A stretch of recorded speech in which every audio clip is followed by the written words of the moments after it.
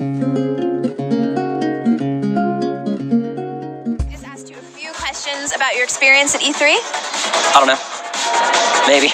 Do you consider yourself a pretty big gamer? No. I don't know. Yes. What's your favorite game? I don't know. This one? I don't know. Yeah, Diablo. I played Diablo 3 last night. It was awesome. It was super fun.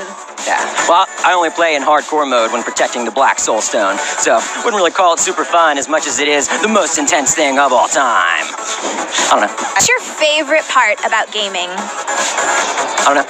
It's like the escape. I don't know.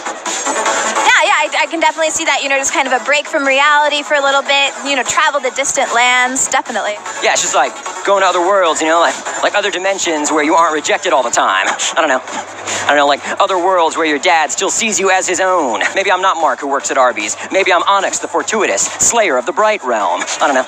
What are you looking forward to most at E3? I don't know. Not being alone. I don't know. Not shaming myself in the basement, getting drunk off tiny wines. It's great to get out here, meet other gamers, connect with people that you share. Because it's like I fear death, but also I long for it. How long would you wait in line to play a game? I don't know. All day. You're never alone if you're in a line. I don't know.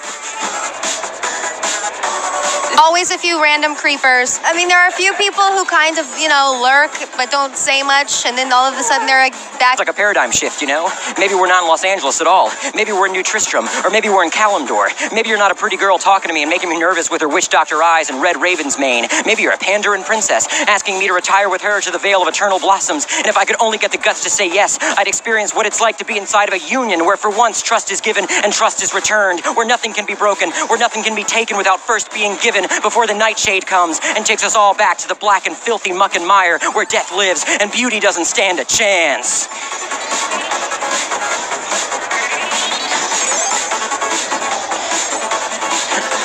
I don't know. Watch Dogs look pretty cool.